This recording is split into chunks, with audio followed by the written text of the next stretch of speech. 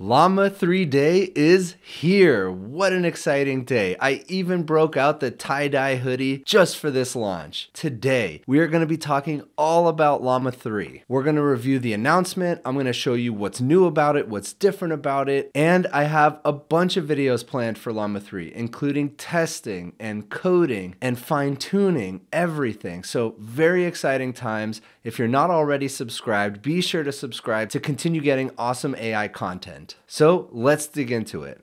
So just a few minutes ago, we had the launch of LLaMA 3. This is the third version of the LLaMA series of models out of Meta AI. And taking a step back, the original LLaMA leak, which was about a year ago, was really what set off the entire open source, locally run model craze. And I am so thankful to Meta and whoever leaked it, because it got an entire new generation of people into artificial intelligence. And then we had LLaMA 2, which was a huge upgrade from LLaMA 1. And now today, we have LLaMA 3. So let me show you what it's all about. This is the blog post, Build the Future of AI with Meta LLaMA 3. You can find this, you can download the models and everything from here, llama.meta.com/llama3. Now available with both 8 billion and 70 billion pre-trained and instruction-tuned versions to support a wide range of applications. Now, if you're a keen observer, you're probably noticing they're missing that middle-sized version, around 34 billion parameters. I'm sure it's coming. And it looks like Meta AI has released, or maybe they hadn't and I didn't know about it, essentially a ChatGPT UI competitor right here. So we can actually test it out. And I'll run a quick couple tests on it just to show you, but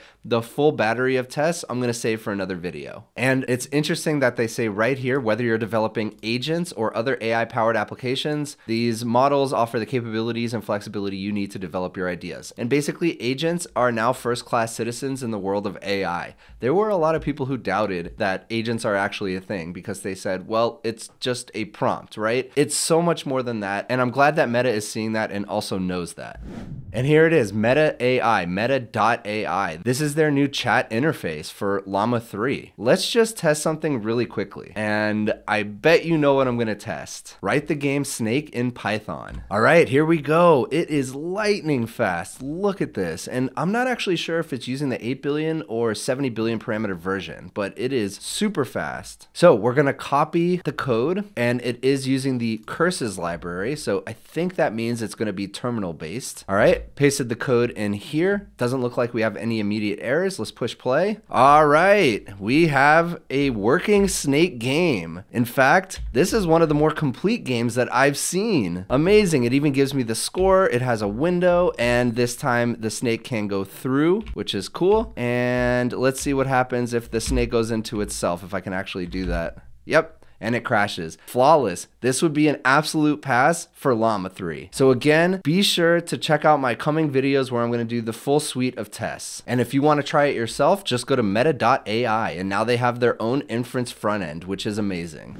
All right, let's keep reading. So we have enhanced performance, enhanced state-of-the-art performance of LLaMA 3, an openly accessible model that excels at language nuances, contextual understanding, and complex tasks like translation and dialogue generation. With enhanced scalability and performance, LLaMA 3 can handle multi-step tasks effortlessly, while our refined post-training processes significantly lowers false refusal rates, improve response alignment, and boost diversity in model answers. So this is all good. I'm especially interested in multi-step tasks being handled effortlessly, because that, in my mind, screams agents. And you know I'm going to be plugging this into Crew AI. Additionally, it drastically elevates capabilities like reasoning, code generation, and instruction following. And they have the download model link right here. If we click it, you request access, put in your information. Why would we ever want to get LLaMA 2 anymore? Metacode LLaMA, I can't wait for Metacode LLaMA to be based on LLaMA 3, and then you download it. And here are the benchmarks. So LLaMA 3 models take data and scale to new heights. It's been trained on our 2 recently announced custom-built 24,000 GPU clusters on over 15 trillion tokens of data. A training dataset 7 times larger than that used for LLaMA 2, including 4 times more code. I love the coding use case. I'm so glad that they're using a lot more code. Obviously, it's really good. I just tested it with Snake and it got it on the first try. This results in the most capable LLaMA model yet, which supports 8K context length, and that doubles the capacity of LLaMA 2. 8K is still pretty small. GPT-4 is 128K, and even that's small nowadays. Gemini Pro 1.5 is 1 million tokens, so we're getting a bit jaded with our token limits now. 8K is small, but fine-tuned versions will increase that drastically, and hopefully it still maintains the quality. Looking at the benchmarks, they are comparing the 8 billion parameter version to Gemma 7b, which is Google's small open model, and Mistral 7b Instruct, which is always one of my favorites, if not my favorite. But now, Meta LLaMA 3 8b, the clear winner for these smaller models. For the MMLU 5-shot, 78.4 compared to 53 and 58. GPQA 0-shot, 34 compared to 21 and 26. Basically across the board. Human eval, GSM 8K, math. I mean, look at the math score. For LLaMA 3, the math score is triple what Gemma 7b and Mistral 7b Instruct are. So I should probably add more complex math questions at this point to my LLM rubric. If you have any that you suggest, drop it in the comments below. I'll add it. Then we have the large model. And here's the interesting thing. Meta decided to compare their large 70B model against Gemini Pro 1.5, which is closed source. That is Google's top of the line model, the million token context window model, and Claude 3 Sonnet, but not Claude 3 Opus. And Claude 3 Opus is pretty much regarded as the best model out there. Closed, open, doesn't matter. It is the best. So it's interesting that they only compared it against Claude 3 Sonnet because the Sonnet model is the middle model of all three of the Claude models. So again, MMLU 5-shot, it won, but just barely. GPTQA, it lost, but just barely. Human eval, it is much better. And as a reminder, human eval is code generation. So look at this. LLaMA 3 8b code generation, double that of Gemma 7b and Mistral 7b. And for LLaMA 3 70b, human eval is 81, nearly 82. Gemini Pro 71 and Claude 3 Sonnet 73. So they really went all out on the coding aspect of this model, and that's my favorite use case, so I could not be more excited. That probably also means it's really good at function calling, and so again, I think agents. GSM 8K, it won, and then for the math benchmark, it got a 50, which is actually a bit less than Gemini Pro 1.5 and quite a bit more than Claude 3 Sonnet. And we're going to talk a little bit about trust and safety because that is a big theme for Meta, especially because they're open sourcing all of this. They really want to make sure that people are using it responsibly, whatever that actually means. And so let's take a look at some of their new innovations for the trust and safety category. So with the release of LLaMA 3, we've updated the responsible use guide, RUG, to provide the most comprehensive information on responsible development with LLMs. Our system-centric approach includes updates to our trust and safety tools with LLaMA Guard 2. So I've not actually heard of LLaMA Guard, surprisingly. Optimized to support the newly announced taxonomy published by ML Commons, expanding its coverage to a more comprehensive set of safety categories, Code Shield and CyberSec Eval 2. So what is LLaMA Guard? Making safety tools accessible to everybody. So enabling developers, advanced safety, and building an open ecosystem. So LLaMA Guard is their kind of architecture for making sure that the models are being used appropriately. And here's what it looks like. We have the responsible LLM product development stages, determine the use case. We have the model level, so you're actually creating the model. We have the system level where LLaMA Guard 2 and LLaMA Code Shield are being implemented, and then building transparency. Here is an evaluation, meet LLaMA CyberSec Eval, and basically what it does is looks for insecure code practices, cyber attacker helpfulness, code interpreter abuse, offensive cybersecurity capabilities, and susceptibility to prompt injection. So it'll be interesting for this last one because there have been a number of jailbreaking techniques that have just worked and completely shattered the cutting edge closed source and open source models. And they have an entire paper for this, but I'm not going to go over that now. If you want to see that, let me know in the comments below.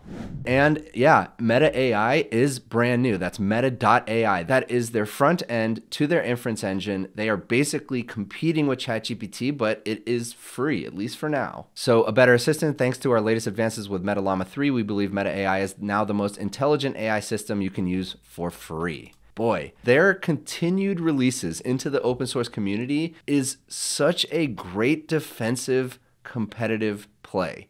I really believe that. And the more they release for free, the more pressure they put on closed models like GPT-4, like Claude, like Gemini, and they will continue to push down the price, which is good for everybody else, for us developers and users of these systems. And I've also been saying that models are becoming commoditized very quickly. And we talked in a previous video a lot about the AI stack and where the value is going to be, right? So at the bottom, we have the hardware layer. That's the NVIDIAs and the Groks of the world. And there's going to be a lot of value created there, but that, probably had to be started many years ago. Above that, we have the infrastructure layer, and that's agent orchestration tools and evaluation tools and observability, deployment, everything like that. There's going to be a ton of value there. We have the model layer, which I don't think there's going to be a lot of value in the long run there. And then at the very top, we have the app layer. So apps built with, or apps completely built on top of AI, or existing apps that are now having AI features. And I do think that there's going to be a lot of value there, although we haven't seen that yet. So you can use Meta AI in feed, chats, search, and more across our apps to get things done and access real-time information without having to leave the app. Now, what I think they need to do, and I don't think they've done it yet, but I bet they will, is start to integrate all the context that you already have as a user of all their systems into LLaMA 3.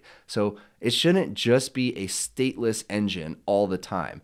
We should be able to ask questions about whatever's on the page, about my chat history, about things that I've done in the past. That's really what I'm excited about. And now Meta AI's image generation is now faster, producing images as you type so you can create album artwork for your band, decor, inspiration. Great. I didn't actually know you can create images with Meta AI. So let me just give that a try real quick. Create me an image of a robotic llama. All right. Yep, there it is. Very cool. Let's see what it looks like, if it's any good. So I typically use DALL-E and I'm really happy with it. It's fine. Wow. Okay, this is really good. It's definitely not as high quality as DALL-E, but it's good. And if you look right here, we have an imagined watermark. So they do watermark all of their AI images. So yep, you can use Meta AI. It's already on your phone, in your pocket for free. Starting to go global with more features. You can use it on Facebook, Instagram, WhatsApp, and Messenger. Boy, they are going hard to get things done, learn, create, and connect with the things that matter for you. They are rolling out Meta AI in English in more than a dozen countries outside of the US.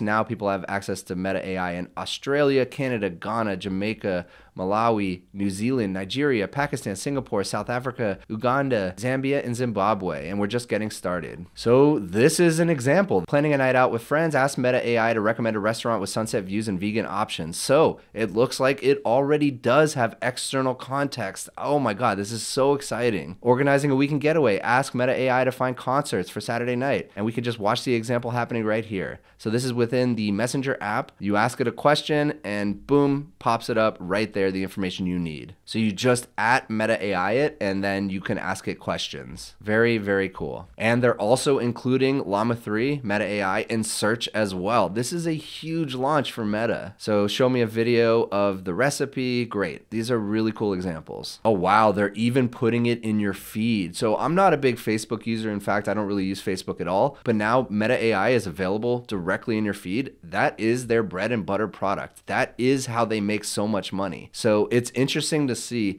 how completely invested in AI and specifically LLaMA 3 Meta is. So it's a really good signal that if you're a developer and you're thinking about where to build your AI app, LLaMA 3 is probably a pretty good option. And here's another example. So you can simply say, imagine a bird, and it'll give you an image of a bird, and then you say animate, and it will actually animate it. So that's very, very cool. Now, I still think that the quality of the images is not quite at the DALL-E or the Midjourney level, but that's okay. It's completely free, which is nice. And then, yeah, Meta just saying animate turns it into a GIF that you can share. Now, here is the Meta LLaMA GitHub page. So they do actually have the code, and here it is. Here's the code for LLaMA 3. You could download the models. So I don't believe this is open weight, at least not yet. Now, maybe I'm getting that wrong, but I don't see anywhere where it says open weight. So this is open source because they are open sourcing the code, and you can download the model and do with it what you like. You can fine tune it, but I don't think the original weights are released. So if you want to check out the GitHub repository, it's github.com/meta-llama/llama3. And here's the model card for it. And this will likely be available on Hugging Face if it's not already. And there's that 15 trillion token count, which is just insane. That is an insane amount of tokens, and then they boiled it all down to effectively the same size model as LLaMA 2. So it's 8B instead of 7B, and it's 70 billion parameter models. And here are a bunch of benchmarks. Here's LLaMA 2 7B, LLaMA 2 13B, and a bunch of benchmarks, and then LLaMA 3 8B, and across the board, 100% of their scores are beating LLaMA 2. And then here's the LLaMA 370B, and you can see it is a market improvement from the LLaMA 270B model, again across the board. So I'm super excited to test this out. As soon as I'm done with this video, I'm gonna start recording another video, testing it, putting it through its paces in my LLM rubric. So if you enjoyed this video, please consider giving a like and subscribe, and I'll see you in the next one.